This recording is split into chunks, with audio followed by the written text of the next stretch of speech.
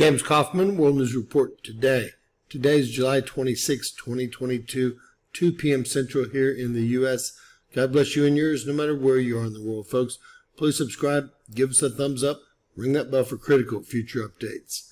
You're looking at Earth's electromagnetic field, and it started getting hit by something around 11 a.m. Central Time here in the United States.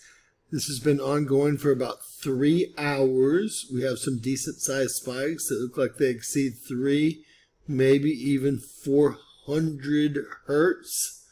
So something is definitely hitting the shield hard. We can see the geophones start to get hit harder and harder up here. What's wild is when we actually move over to the model of the Schumann resonance, it has been turned off completely. This is 1600. The action started at around 1700 here, but we're up to past 1800. Although, if you look at the 6-day comparison, it's very easy to see the Schumann resonance is spiking off the charts already. Now, the individual day model may or may not catch up. The same thing happened yesterday, but this is off the charts, shoots right through 50 hertz, probably well over 100 hertz.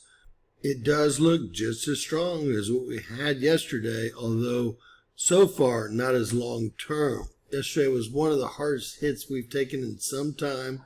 This is the Italian model, and this is updated as well. These are our geophones, hourly strips. Each area here is 15 minutes, so for about the last 2 hours, hour and 45 minutes, we've been seeing some serious action in the Schumann resonance. I, in fact, did check CERN. It's completely off and has been this entire time. I wanted to see how this would develop, but I figured it's about time to report it because it's been ongoing for 3 hours. And this definitely would affect everyone globally. So we are spiking through the roof right now. These models weren't even created to handle spikes like this.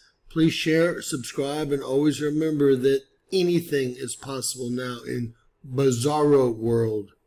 God bless you all.